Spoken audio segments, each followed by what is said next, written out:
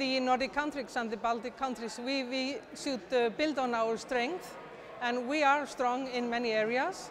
Among those areas where we score high is the equality, the gender equality.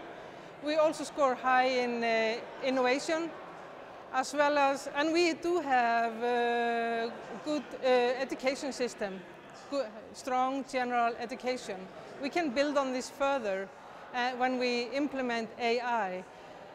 For example, we can lead, we should make sure that our teachers get training in AI technology and AI way of thinking. So we need to start training our teachers and our students, both the young ones as well as the older ones, and we need to train the workers at the companies and within the public sector in how to use AI in a good and trustful way.